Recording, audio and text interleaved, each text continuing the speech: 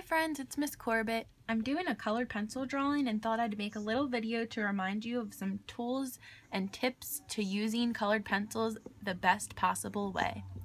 If you want to color a nice dark space, press pretty hard and make sure you go over the same line a couple of times to make it darker. You can see I have some light marks even though I'm pressing hard. I'm going to go the opposite way and fill those in.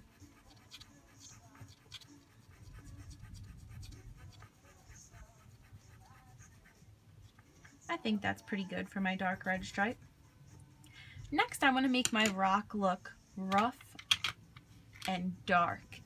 So I'm going to use a few different directions to make the rock look like it has jagged edges. If there's any spots I don't like, I can just go over it with a direction that I do like. That's the good thing about colored pencils. You can fix mistakes pretty easily. I'm liking how this is looking all rough at the bottom, so I think I'm just going to draw over it lightly to color in those white spots I can see.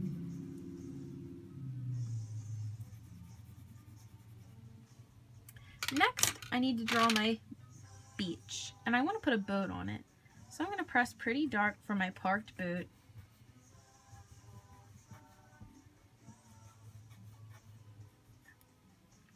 On the inside, I want it to be super dark. On the outside, I want like a medium tone.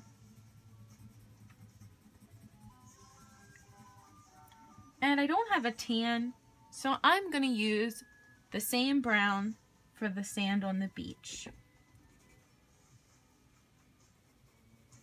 Just going to press super light.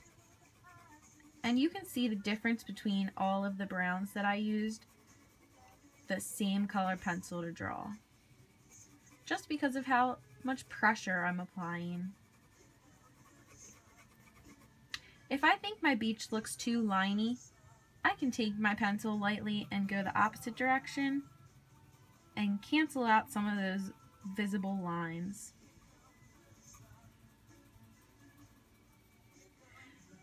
For my ocean, I want a dark blue at the top and a greener color towards the center. So I'm going to color nice and dark and let it fade into a lighter blue. At the bottom, I'm going to do the opposite. I'm going to color dark at the bottom and lighter towards the top. And then I'm going to work on blending them to make that nice sea blue green. You can see in the middle both colors are mixing together, but you can see on either end I have the pure green and pure blue. If you want your sky to look like a sunset, you could always do some yellow and then let it fade out. Add some orange lightly and make it a little bit darker as it goes up. Get your red, start light and go darker. And I like to go over that with the lightest color, yellow, to blend all of the spots together. Doesn't that look pretty? When I'm going over my red, I'm getting a little bit of orange come through.